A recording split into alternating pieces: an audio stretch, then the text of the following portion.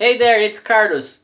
If you're trying to remove your tub drain for cleaning or unclogging and you just can't get it out, let me show you two easy ways to remove these. One, no tools needed, and the second one with simply a Phillips screwdriver. So you're probably wondering how to remove these so you can clean what's inside, right?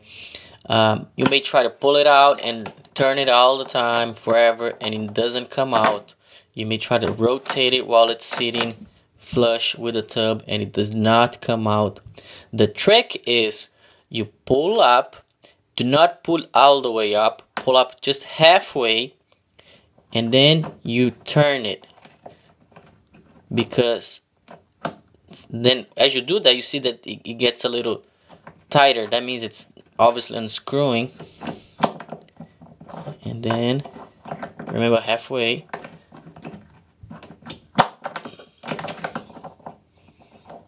You may have to go back and up and down a few times to catch the threads, like so, and then you are out. That's how you remove it without any tools. And then the second way to remove this, as you pull up, you turn this, you notice there's a set screw right inside, right there. And what you do is you take your Phillips screwdriver and you just loose that up. You do not need to remove it all the way, you just loose it up, and as you see, it comes off and you're ready for cleaning.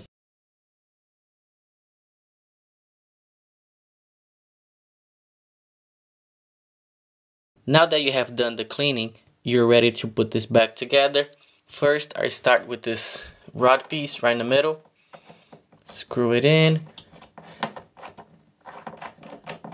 And as you know, it doesn't always screw all the way in. It's always loose like so. And then second, it's your stopper. Slide it in. And then with the screwdriver, you tight the screw in.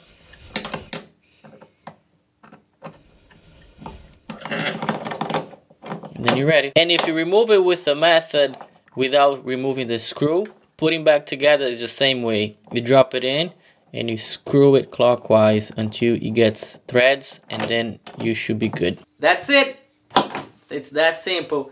Now you know how to remove these anytime you need without any tools, or if you want to just do it the quicker way with the Phillips screwdriver, that's how you do it. And if your tub stopper looks as bad as this one and you want to replace it, check out this next video on how to replace your tub stopper. As always, I try to make these videos informative. I hope you learned something, and I'll see you on the next one. Thanks for watching. Bye.